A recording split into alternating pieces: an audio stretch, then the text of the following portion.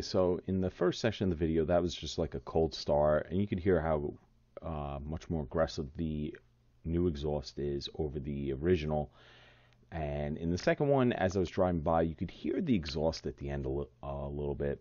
And then the third, you couldn't hear it at all because someone made an illegal turn, and I actually had to slow down, which is going to cut the exhaust down.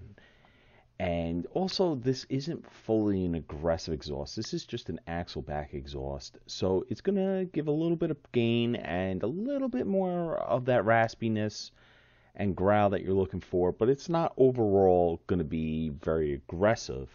If you're looking for a much more aggressive approach, I would think of either doing a cat delete or a resonator delete. A resonator delete will definitely, if you just put a straight pipe in there, is going to give you a little bit more sound without throwing any EPA regulations if you got to stay within that. And I personally, this is, like I said, of the photo is the representation of the exhaust you get. Overall, I'm happy with it, but I probably will be adding to the exhaust in the future and trying to get that sound up just a little bit more. But anyways, I hope this really helped for all of you that were asking about it and what it sounded like and everything.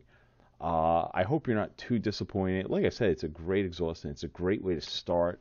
There's not a lot of options if you're a 9th gen R18. There are much more if you're 8th gen R18. And there's plenty of websites to go look through. One in particular is fkxracing.com. I'll leave a description. I'll leave a link in the description below. And they have several exhausts, and they specifically sell to our brand of cars.